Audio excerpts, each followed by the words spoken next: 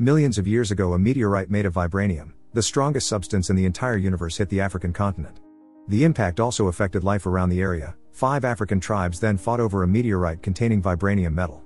Until finally a soldier swallows an heirloom potion that is influenced by metal, and gains superhuman abilities to become the first Black Panther.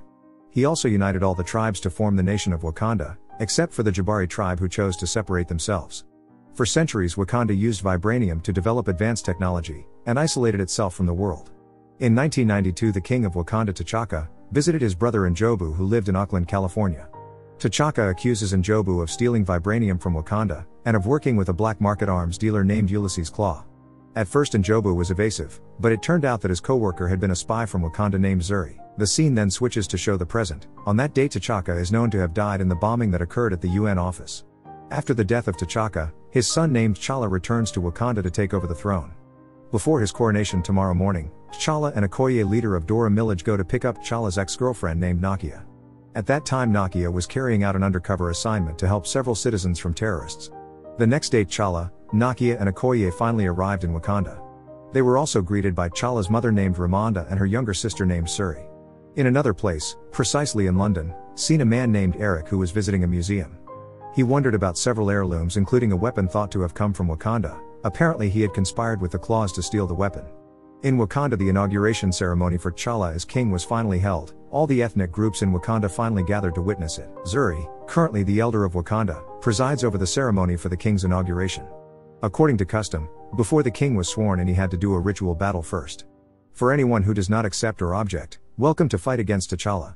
The 4 tribes gathered there apparently didn't mind at all if T'Challa became king. But from the direction of the cave, the Jabari tribe came out and challenged a ritual fight against the T'Challa. The leader of the Jabari tribe named M'Baku doesn't accept that Wakanda has to be led by a weak man, who can't even protect his own father. The ritual fight finally started. In that fight, T'Challa was overwhelmed, but in the end he managed to beat M'Baku. He then persuaded M'Baku to surrender as T'Challa did not want to kill him. Thanks to his victory, T'Challa was finally crowned the new king of Wakanda. The rituals that must be followed do not end there. The king who has just been appointed must undergo another ritual to perfect the power of the Black Panther. With the power of a potion of heirloom leaves, T'Challa is sent to meet his late father. At that time, T'Challa told his father that he was actually not ready to become the king of Wakanda, but his father strengthened T'Challa because he believed that he could be a good king for Wakanda. Remembering he has a pure heart and is surrounded by people who love him. The next day, T'Challa went to meet the leader of a border tribe named Wakabi. T'Challa told her about Nakia, who wanted Wakanda to provide assistance to oppressed tribes out there. Unfortunately for now, T'Challa is still unsure, because he must prioritize the safety of the people in Wakanda. While they were talking, they also get a call from Okoye. Okoye announces to Wakandan officials that one of Wakanda's vibranium artifacts has been stolen from the London Museum, and the culprit is still the same, namely the Claw. Claw has been a fugitive of Wakanda for 30 years, and he is one of the regrets brought to death by King T'Chaka. That's why at the beginning of his leadership, T'Challa was determined to capture him alive. At night, T'Challa meets his sister Suri, who is now the leader of Wakanda researchers. Suri also showed some of the results of the development he did, from shoes to new costumes for Black Panther. Long story short, T'Challa, Okoye, and Nakia travel to Busan, South Korea, where Claw plans to sell the artifact to a CIA agent named Rose. Agent Rose deliberately disguised herself as a buyer, because she also wanted to catch Claw, who had been her fugitive for a long time. Not long after, Claw came with his troop. All of Claw's troop then spread all over the room while Claw completed the transaction with Agent Rose.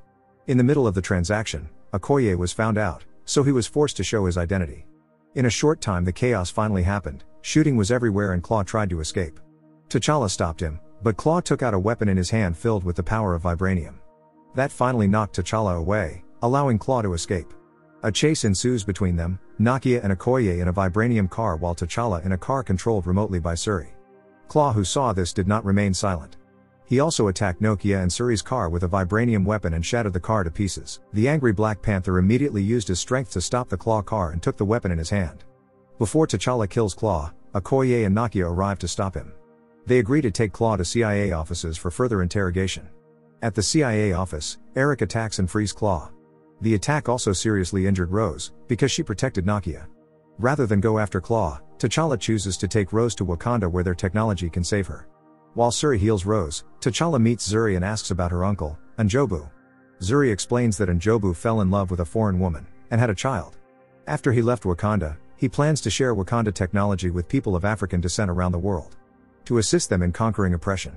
Unfortunately, the plan was not approved by T'Chaka, because it would put the people of Wakanda in a dangerous situation. When King T'Chaka caught Njobu tried to attack Zuri, which finally forced King T'Chaka to kill him. Because of that, King T'Chaka ordered Zuri to lie that Njobu had disappeared, and they left Sun N'Job alone to maintain that lie. At the same time, Agent Rose finally woke up from a coma. Agent Rose looked confused because she was able to recover from all her injuries in just one night. This can happen because of technological advances in Wakanda. At the border of Wakanda, Eric came to meet W'Kabi carrying Claw's body. This finally shocked everyone. Agent Rose recognizes Eric. He is a former CIA agent who has the nickname Killmonger. He got that nickname because he is a cold-blooded killer, who can always slaughter every enemy. He was then brought before the elders of the tribe. He revealed his identity as the son of Njobu named Jadaka. And he also claims that he is also entitled to the throne. Eric also challenged T'Challa to a ritual battle. It didn't take long for the ritual battle to be held. At the beginning of the fight, T'Challa was able to keep up with Eric's strength, but moments later Eric managed to turn things around. As he is about to kill T'Challa, Zuri stops him and says that he was the one who killed his father. Knowing this, Eric, of course, immediately killed Zuri, after which Eric carried T'Challa's body and threw him to the bottom of the abyss. With this, Eric was finally inaugurated as the new king of Wakanda to replace T'Challa. Not accepting the coronation, Nakia asks Okoye for help to dethrone Eric. Unfortunately, Okoye refuses because he doesn't want to betray Wakanda. Moreover, Eric is considered to have seized the throne legally because he went through a ritual fight. Because of that, Nakia, Ramonda, Suri and Agent Rose finally left the palace. Before leaving, Nakia managed to infiltrate the ritual cave, to take some heirloom leaves. It was there that he saw Eric ordering his elders to burn all the heirloom leaves. Luckily, before everything was burnt down, Nakia managed to take one of the heirloom leaves to take with her. Elsewhere, Nakia, Suri, Ramonda and Rose flee to the Jabari tribe for help. Unexpectedly there they also found T'Challa in a coma, where T'Challa was found by one of M'Baku's men on the river bank. T'Challa is healed with a potion of heirloom leaves, when he is reunited with his late father who welcomes T'Challa to join them. T'Challa then got angry at his father because he had killed his own sister, and abandoned an innocent child. Now the child grows up with grudges inside him, and it's all the result of his father's actions. King T'Chaka said he had to do all that, because he had to protect the people of Wakanda. But T'Challa does not want to be like his father, so he is determined to return to the throne and become a better king. After realizing that T'Challa did not forget to express his gratitude to M'Baku, because he had saved his life. The next day T'Challa returns to Wakanda to fight Eric. That day Eric plans to send vibranium weapons to the outside world, but one of his planes is damaged by T'Challa. Eric, who is currently a king, orders W'Kabi and his army to fight T'Challa and Dora Milaje. In the middle of the fight, T'Challa tried to revive W'Kabi, but instead he summoned an army of rhinos.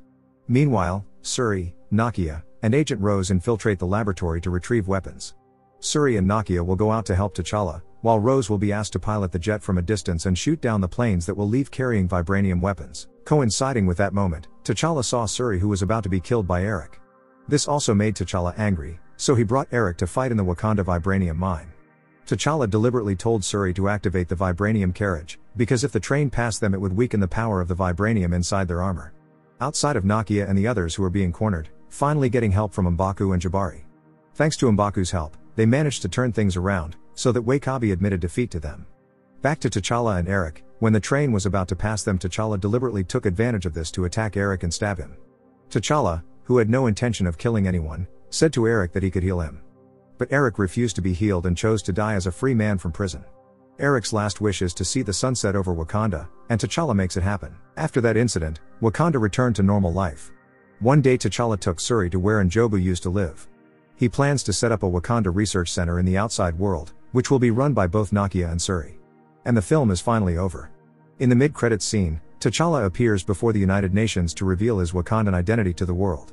On the other hand, Suri is seen helping Bucky Barnes in his recovery.